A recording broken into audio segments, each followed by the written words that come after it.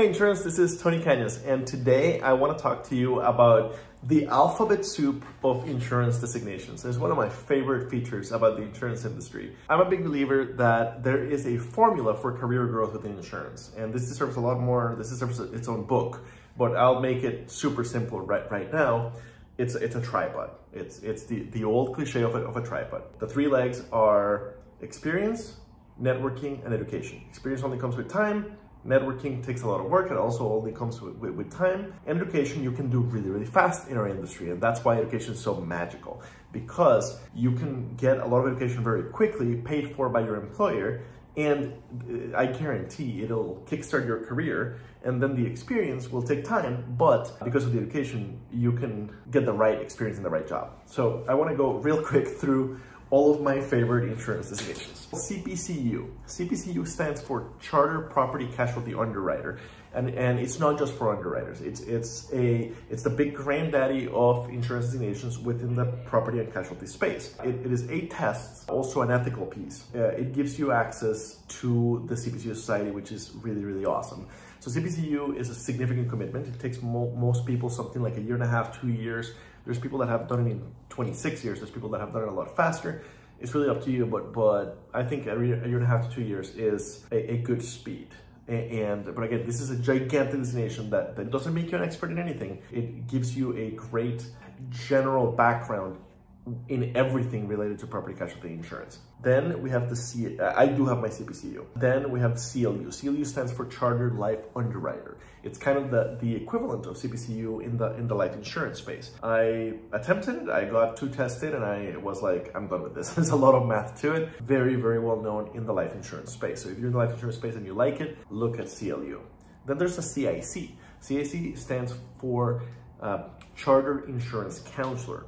And the CIC, you used to have to go to a in-person class or a set of in-person classes, and then every year you had to go back to an in-person class to keep it. Now there's online versions of those. But I do not have my CIC. CPCU is kind of very academic. You learn a lot about how insurance companies work and why, how they think and why. CIC is a lot more practical. CIC tends to be more popular within the broker space, while CPCU tends to be more popular within the carrier space. Then we have our PLU. And I can't remember what our PLU stands for. I'll include a title saying what our PLU stands for, but basically it is the CPCU equivalent in the professional liability side. So if that's the area of insurance that you work in or that you're interested in, professional liability, then look at our PLU. I don't have mine, so I can't comment too much on it. I started my insurance education path with AINS. AINS is the Associate in General Insurance. It used to be called just INS, then it became an associate.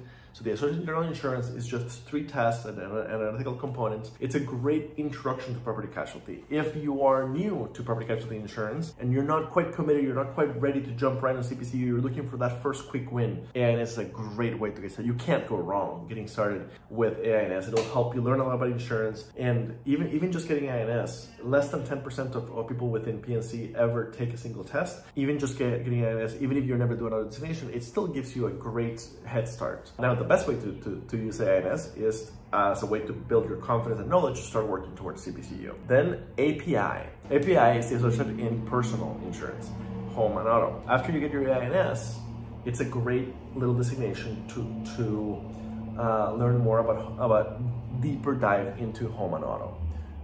Then there's the ASLI, the Associate in Surplus Lines Insurance. The excess and surplus, or the surplus lines, or the ENS area of insurance is a safety valve for insurance. It's less regulated, and generally you have to get declined by an admitted insurance company before you can buy ENS insurance, but it's much less regulated. The price is much less or completely unregulated. There's a lot of interesting stuff in the surplus lines market. ASLI, if you work for a surplus line carrier, ASLI might be your best first designation. I've never worked for an ENS carrier. ASLI was fantastic in that it helped me understand a lot more about the excess and surplus side, so highly recommended. The AIS, or the Associate in Insurance Services, is a very simple, very short designation. The book is like this big.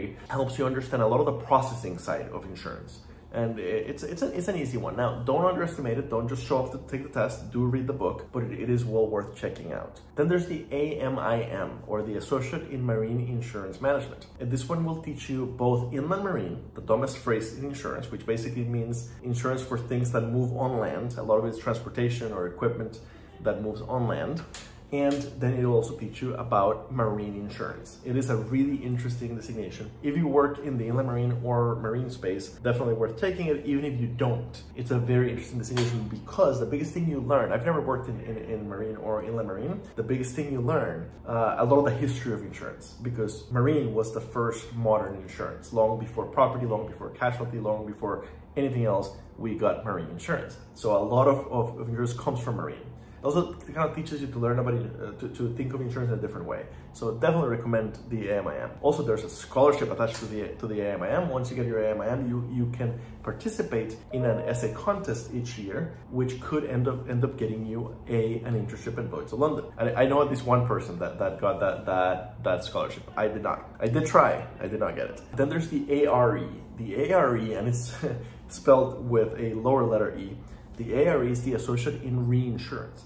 Great way to introduce yourself to the world of reinsurance if you don't work in reinsurance. And if you do work in reinsurance, it's still a great way to get to become deeper and to learn about other parts of reinsurance that you don't do in your day-to-day job, since you're likely to work in one piece of reinsurance. Highly recommend the ARE. Then there's the ARM. The ARM is the Associate in Risk Management, and one of my favorite designations other than CPCU, one of my favorite small designations, because it's the only designation I have that teaches you how to look at insurance and risk from the perspective of the company buying insurance or the risk manager. Every other designation I've seen teaches you how to think from the perspective of the carrier or maybe the broker.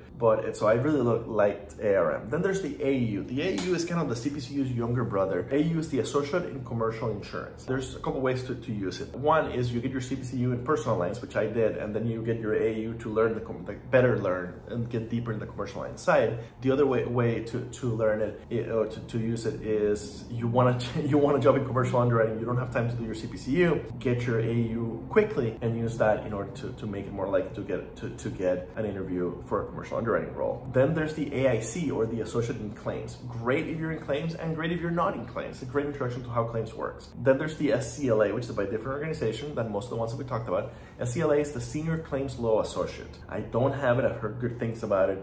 If you already have your AIC and your CPCU, you want to learn more about claims, SCLA is the way to go. Then there's the CRIS, the Construction Risk Insurance Specialist. Very well known in the construction space. So if you want to do construction underwriting, great designation to get. This one is from AMIM. Then there's the AIDA, the Associate in Data Analytics. I don't have this one, but I heard really good things about it. It's one of the newest designations. It doesn't teach you how to do analytics, but it teaches you how a lot of analytics are used in insurance. Great introduction to the analytics space within insurance. Then this is the AAI, the Accredited Advisor in Insurance.